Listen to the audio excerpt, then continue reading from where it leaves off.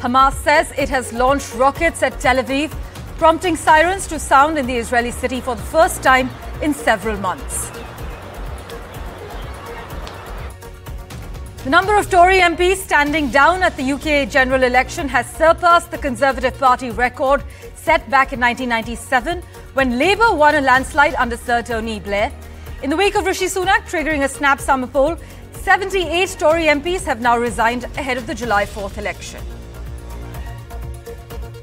The judge from India at the International Court of Justice, Justice Dalveer Bhandari, has voted in favour of new provisional measures that order Israel to immediately end military operations in Rafah in southern Gaza and open the governor's border crossing for urgent aid deliveries.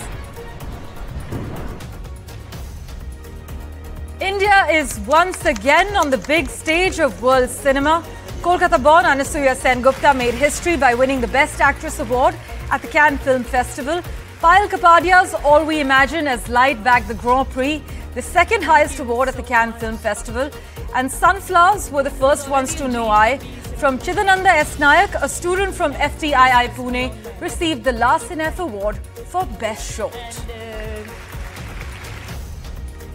China's premier will be holding a rare summit with US allied South Korea and Japan. Leaders from China, Japan and South Korea will meet for the first three-way talks in 4 years in Seoul as they try to revive trade and security dialogues hampered by global tensions.